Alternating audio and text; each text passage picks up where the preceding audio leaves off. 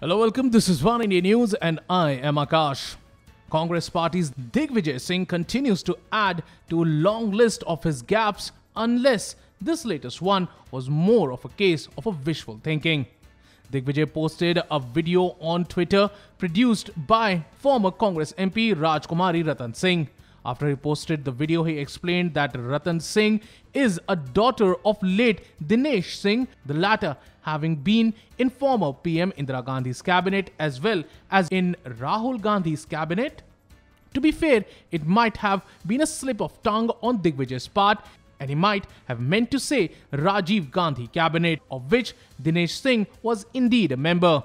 Digvijay later corrected the tweet to say that it was Rajiv Gandhi's cabinet that Dinesh Singh was in.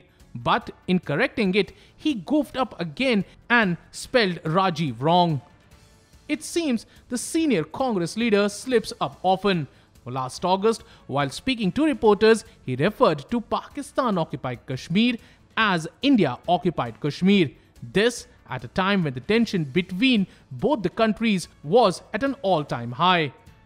Well, that's all for now, but for more news and updates, log on to oneindia.com and please don't forget to like and share this video. Also, don't forget to subscribe One India News YouTube channel.